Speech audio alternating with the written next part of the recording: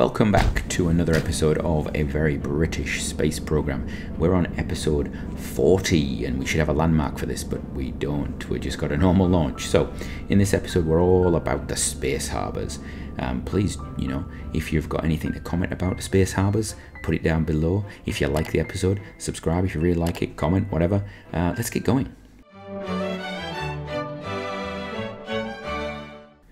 Right, so we saw at the start there the launch of a Faraday 2A. This is the F011 that was delayed from the previous episode, and this is going up to Endurance 2.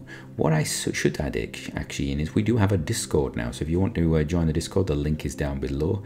Join along, talk. You can chat to me, you can chat to other people that actually like the series or don't like the series and just want to tell me what I'm doing wrong and things like that. You can get involved. It's a really nice group of people there at the moment. Anyway, back to the mission. We have on board pilot Anita May on her third mission. This is a second Faraday mission, I believe. And we've also got engineer Barry Slater, who previously flew solo in the Davy 1, and this is his first flight with another crew member, I believe. And they're going to be testing long duration occupation in the space harbour. So they're hoping to stay for about 30 days.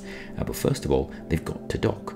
And one of the problems with, of course, docking is we have about 1.5 days worth of fuel and food and things like that on board the Faraday 2A, because that docking facility actually takes up a lot of space, a lot of weight.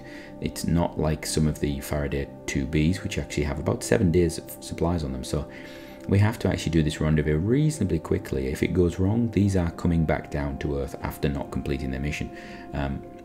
So we normally launch into the same plane as the station, and then we're basically trying to change our orbit and come into some sort of encounter ideally within about 20 hours. We'd prefer to be within 12. It gives us a lot of leeway then to actually do the docking. So they've carried out their burn, which has actually brought them into an encounter, and then they're going to try and slow down.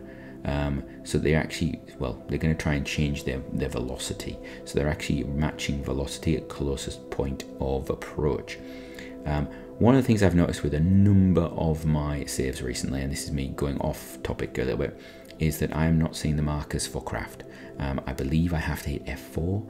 I have recorded quite a few bits of video before doing that, so I think something's changed on my computer that's actually just triggered all of that to come off, and I need to sort that out. So we're going to come on our way in towards, this is Endurance 2 that we launched in the last episode. It's got those nice big solar panels, so we won't be needing to use any of the fuel cells that are actually available in this craft at all while they're docked. And that's important because if they're going to spend 30 days on orbit, we have to save all of that fuel cell just in case when they come back down to Earth we have to do a few orbits around. And also, in case there's anything wrong with the station, we can pull that up as backup and they can survive. They do seem to be enjoying themselves. Now, we're going into dock, and you'll see we're actually going front end first, which for this craft is a weirdness because you have to turn it round, which is a bit of an odd moment. You have to decide when is the transition from approach to docking going to occur, and this is something that we try and get it so that the craft is reasonably close before we engage the docking process. And there you go, we've transferred over nicely, and now we're coming in with the docking port as being the sort of the lead for this. And this is a very sort of slow process, but not as slow as you might find in reality. Obviously this is reality, but in other realities. So I've sped it up a little bit for you, like 12 times in places. We just come in and we have a bad connection, which is, I think, the first time we've had a bad connection in the Space Harbour project. So we pull forward, and then obviously Anita May is she's a little broken by that because she was going in manual. It wasn't computerized. It was her flying this manual, and that was a bump, quite a powerful bump in fact, because the harbour is now on a bit of a shall we say a wonk. It's a technical term, a wonk. So the harbour has to be given the instructions to actually reorientate itself correctly, and then ironically the harbour carries out the docking.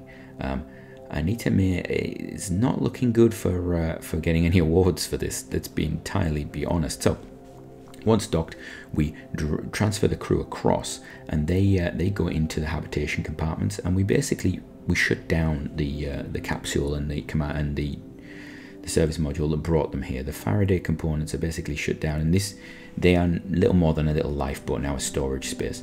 The rest of the vessel, the rest of the space harbour, will actually act to support the crew while they're up there for the 30 days, and it's a good 30 days in orbit.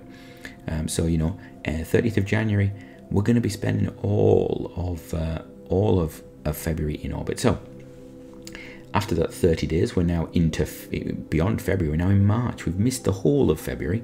The crew will transfer back into that capsule, power it up. They've got to obviously put the heaters on and things like that because they've let it cool down a little bit, get the air cycling through it again and get everything ready. It takes a little while to get this going.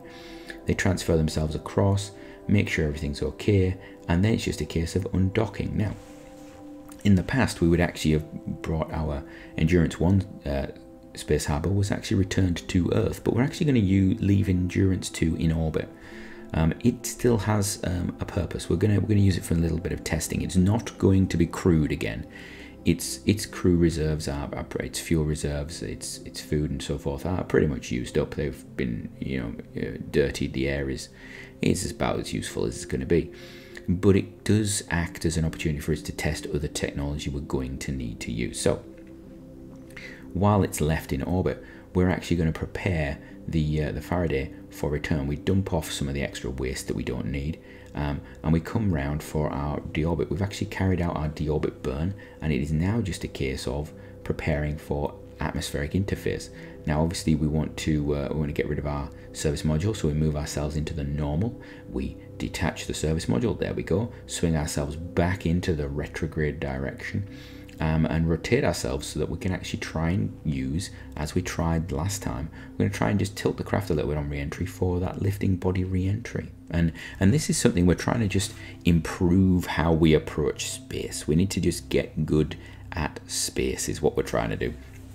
We're currently being chased by the Russians and the Americans less so, although they've now put out a craft that looks awfully like the Faraday. It looks a bit chunkier, if I'm entirely honest. I don't like the look of it. It's black, it's black. It's very just, industrial, isn't it? We've done that in the UK. We like to, make things a little bit more interesting.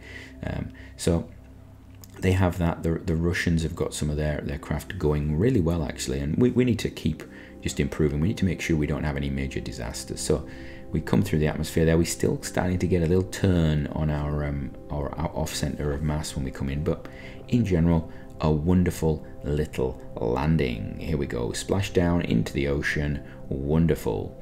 Now, something a little different. I was asked about showing you how we're doing with tech. Well, you can have a look at the tech tree here. I've put this up so you can have a look. This is where we are at the moment. You see we've got a lot of money and quite a bit of science I haven't actually spent because we're still doing a lot of research. We've very much pushed with the space harbour aspect of this. I believe it's on the tech tree. It's called space stations and space planes. We've pushed a lot to get our Javelin program going. You'll notice that our rocket engines have pretty much stopped, though. We don't have much in the way of rocket engine development. We are looking at hydrolox with the RZ-20s, but not massively. What we have pushed on is material science, electric charge communications. We've really put a lot of work into getting those in because our engines are very limited. We, the British, have not really developed any new engines. We've just, adapted ones we've already got. So it's very much about getting the most out of our engines as much as we can, and that's what we're doing with our research. And we do have a lot of points to spend, though. We've got over 1,000 points, and that just keeps going up. You can see our astronauts. We have 14 members of our astronaut corps. We've introduced, I think, 3 astronaut classes, and you can see them lined up there. They've all got experience on orbit. We will be having some retirements coming up, I believe, and our current state of sort of progress regarding being able to do research and being able to produce craft. You can see we've spent a lot of our funds on getting up this rate, so we can actually build our rockets at a reasonably high rate. This is going really well for us. But anyway, back to the launches. So we have the 3rd of March 1965, just after the crew of Endurance 2 land. We are given a green light for the next step of our mission, and this is going to be a craft that is going to hopefully be the cornerstone for what we're going to do with our space harbours, or at least for now it is anyway. We're actually launching the first of our Maxwell 2 craft. You have seen a Maxwell before.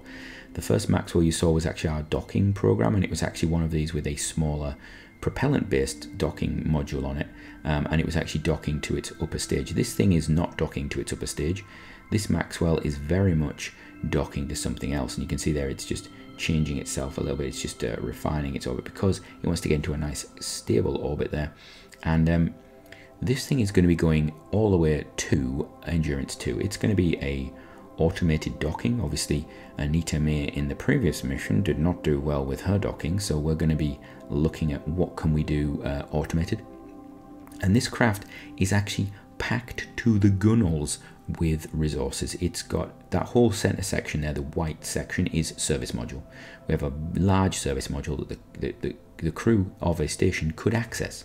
It's a pressurized area that they can access, and that's wonderful for us. We can store all sorts of food, water, oxygen in there. A little bit of, we've got our lithium hydroxide canisters built in as well. And then the lower section there, we have the Maxwell orbital maneuvering system with its solar panels, its thrusters, RCS. That whole bottom section is actually the same as we have on our Endurance craft, in fact. So they share that component. So after about 2 hours in orbit, the Maxwell carried out its attempts to carry out a burn to bring it to rendezvous with Endurance 2. It only required 25 meters per second, which was a lovely little sort of move for us. This craft does have a good bit of delta V in it, but we're not going to need it all right now, and that's good for us because of what will come later. So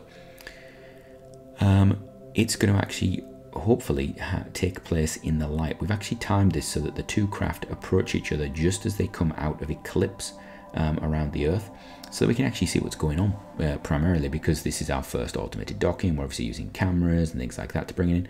The Maxwell fires up its thrusters and just takes off that little bit of speed that it's gained and slows down into sort of parallel parking.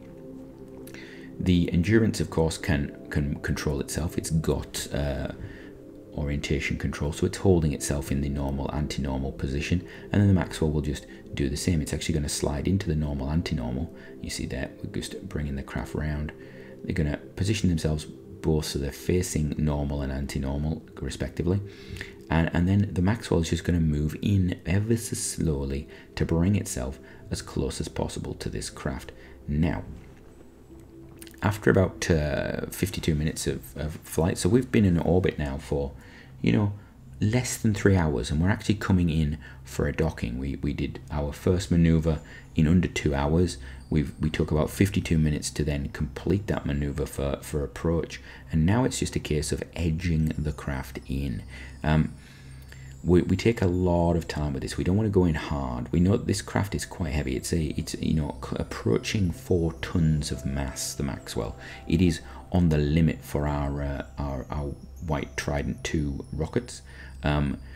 It pushes it a lot. It's actually as heavy as, or slightly heavier than our Faraday craft. So we are aware of the fact that it takes a little bit of a push to get it up there. It does require good flying. So this is going to dock onto the station there, and hopefully it's going to prove that we can actually do some automated docking to our space harbors whenever possible. Why do we keep calling them stations? I wonder where the word station comes from. Definitely a harbor. Why would you call this a station? There are no trains. There are no tracks. A harbor, it's in the sea of the sky, obviously. So I don't know where this station word comes from. Anyway, so we come in nice and easily there.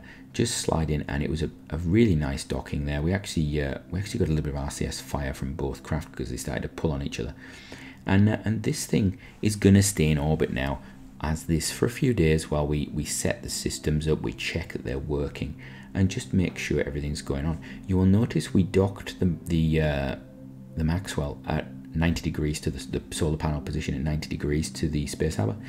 This was actually on purpose. I didn't expect it to be as good as this, but the idea was that as the space harbor stays in orbit, it's actually going to basically rotate. Well, it's not going to rotate, but the Earth and its position relative to the sun will change, and as such, we could end up with an annoying situation where the solar panels are end on to the sun because of this orientation we have it sat in. So the idea was just to stick the Maxwell at right angles so that we actually had just a little bit of power coming in if we needed to, so at least we could do something with the craft. And yeah, that's what we've done, and it seems to be quite well. So in the next episode, we're going to do a bit more with this. The Maxwell has not finished its task because we can't offload these supplies to this station. There is nobody to do that. There's no robot inside that can do it.